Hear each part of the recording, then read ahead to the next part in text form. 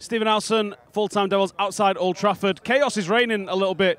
It's literally, I was just sitting there, I was in the north stand, and I just saw all the Stretford end just being evacuated, and all of a sudden, the whole stadium, it was a code red or red code, I don't know which one was announced, and then all of a sudden, we just been told to evacuate.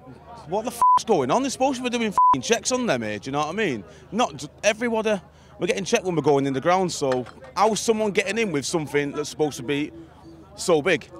In the f***ing bag or the pocket, it's supposed to be checked, mate, you know what I mean? A lot of singing, you know, spirits were quite high, no one was getting aggressive over it, it was completely fine. The stewards were all right with us as well, actually. No one was having a go. They spoke to us, they weren't being vague. They told us that... It's a code red, and they've never seen anything like this before. First time it's happened on this guy's shift. He's quite an older steward, so he's clearly got experience doing it. So, yeah, a bit of a one-off, really. Did anyone say anything to the stewards? No, we've just come straight out. We've left everything in there, thinking that we were going back in, and now it's been abandoned. Don't know why. But Are you gutted? yeah, definitely. We don't get to see another 0-0 at half-time? No. I paid 80 quid to come in the train to watch a game, and no game, so that's 80 quid gone.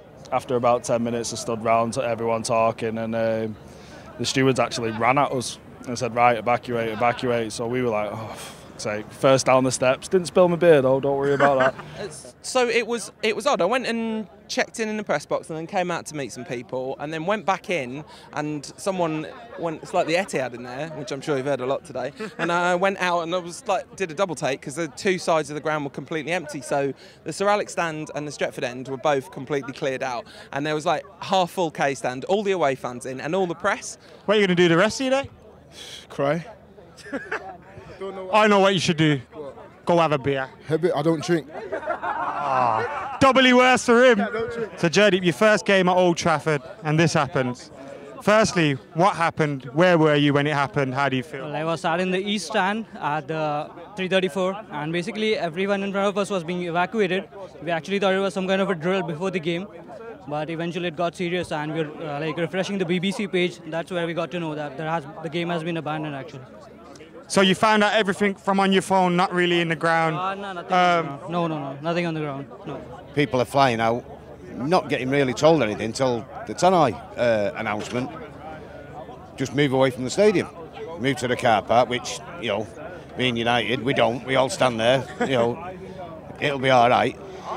I think no one told us anything, but they just said to remain in our seats. And people started getting annoying and started complaining. And I think that communication here isn't good enough to the fans. If you're going to be like this, you might as well not have any supporters. When you walked into that East stand and you saw the pitch for the first time, how did you feel?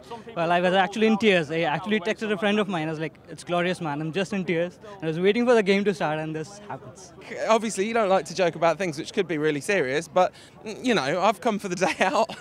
Missing another game of Louis van Gaal football is not the most disappointing. Of course, it's terrible for people that have come vast distances. Maybe this is their first United game or whatever, and all they're going to get to do is come meet you, and that's going to be the highlight of their day, isn't it? They're going to be buzzing.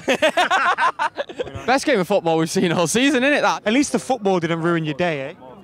I was actually kind of hoping it would, but... Will you come back for the game? Certainly, yeah.